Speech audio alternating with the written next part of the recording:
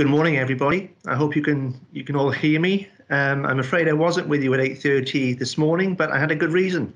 I was about halfway up the mountain that I live on, and I think the experiences of the last 3 or 4 years have reminded me that looking after yourself is absolutely vital if you intend to look after anybody else. So whilst I don't have the pictures, I think I did join with many of you in making sure I was having a ramble somewhere. It's really good to see you all here. Usually one of the first tasks when you're opening an event of this nature is almost to warm people up. I can see you're a chatty crew, a gobby crew probably actually, which is no bad thing, because learning is meant to be fun, isn't it? Learning is all about curiosity.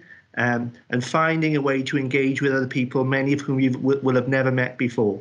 So hopefully over the course of the next 3 days, even though we're doing this through a virtual sort of platform, we're all experienced enough now in this world to be able to project our personalities, aren't we? And personality really, really matters. But yeah, taking the time out of your busy diaries to, take a moment to reflect in terms of where your career is right now. Ask yourself some quite profound questions about where you want to be and what sort of leader you want to be is always time well spent. It's very, very clear that your organisations have all decided that you've got something special in you. There was some competition to be here this week, and you're clearly seen to be the sort of individual that's got something special to offer. And by God, do we need special. Never has there been a more exciting time, in my view, to be a leader in public service. We're not running out of challenges, and we're not running out of opportunities. But the Wales that you will lead, well, you are leading, but I guess over the course of the next 3 or 4 years, you'll take a more prominent place in, is a nation that needs to carve a different direction. It's a nation that doesn't need to preoccupy itself with the word recovery. It needs to preoccupy itself with the word purpose. What are we for? What are we fighting for? And what's the sort of leadership that a small, agile nation really needs as we look out towards 2030? I'm delighted by the nature of the programme that has been put together for you over the next 3 days. And day one today is rammed full. You've got 4 really interesting speakers that will offer you different perspectives and different challenges. My encouragement to you is to take from each of those inputs what really works for you. Don't expect everything to in a conference. That's never the case, is it? You're looking to mine nuggets that really work for you as individuals and help you to understand or develop your own theories around who you want to be. You'll have heard and you've read so many times about the importance of authenticity in leadership. The importance of being able to lead it through times of uncertainty. And you've helped your organisations do that over the last period, probably in a way that few generations have done since the Second World War. So you're actually experienced and gifted in these arenas already. But have you had the opportunity to take the learning? Have you actually had the opportunity to condense what you've learned? So it's making you the very best version of you today, and positioning you to become even better over the course of the next couple of years. So as Alex said, I've been a chief executive in Wales now for so long that I'm now old. When I started, I was quite young. I'd only just broken 40 when I became chief executive of Monmouthshire County Council. I'm in my 13th year, and I've seen some stuff.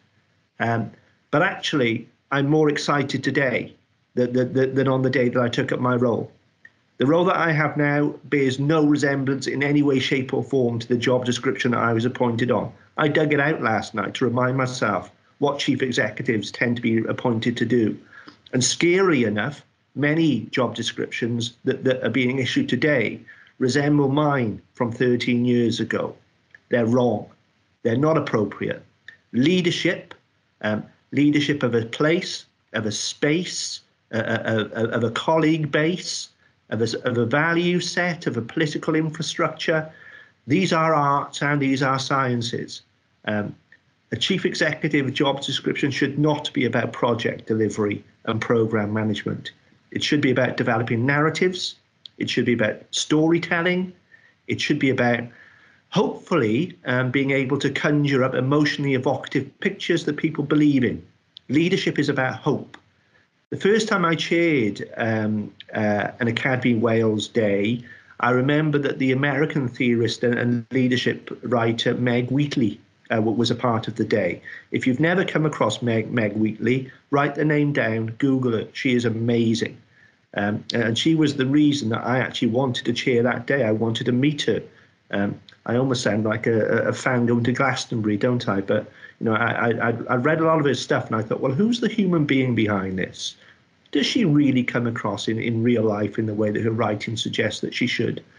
Does she really live what she writes down? And the answer with Meg was yes. And she delivered an amazing input, which was about leadership, hope, emotion, and leaders needing to understand that emotion is probably the most important tool within the toolkit. You need to as I say, and that's where I sort of took a lot of my sort of learning from in terms of the importance of storytelling, being visible, being out there, and being authentic, but trying to take place forward inclusively. I mentioned in my opening address that the challenges that you face are so different to the challenges that I faced when I started out. Climate change. It's not a glib term, is it? You know, Fee's going to talk a lot about nature, I'm sure, over the course of her input. And the things that social sciences can learn from natural sciences are absolutely amazing. The things that you can learn in terms of how ecosystems work, how balance is achieved, how failure is a prerequisite of success. They're all vital learning ingredients for people that are looking to strive in public service as we go forward over the next 2 to 3 years. But they're not issues that are commonly talked about. I hope you'll take something from that over the next 72 hours. But the heart, I think, of this session is around adaptive leadership. People are not going to be talking to you about technical leadership. Indeed, if they are, they're probably failing you. Adaptive leadership is a much, much different challenge. It's leading in places that nobody has ever been before. There is no script. You need to find different ways through and different ways of developing pictures that people believe in. You need a good dose of courage. You need a lot of humility and a bit of sticking power. And I think hopefully over the course of the next couple of days, we'll offer you some insight on those particular agendas. For me, and I'll end my short input with one particular thing that matters to me. I very quickly in my leadership career stood away from wishy-washy visions and wishy-washy missions. I took the view that my mother didn't understand what all that was about, and my dad wouldn't really understand it either. I had no desire to be John the Baptist, and I didn't want people to believe I was a mad person. So visions and missions, not for me. What was really important to me and the organisations that I've tried to play a part in building was purpose, being absolutely clear on purpose and acting on purpose, innovating for purpose, doing things with others deliberately. So narratives, words, consistency in leadership are really, really important. And again, hopefully you'll have the chance to think some of that through over the course of the coming days and the days that follow.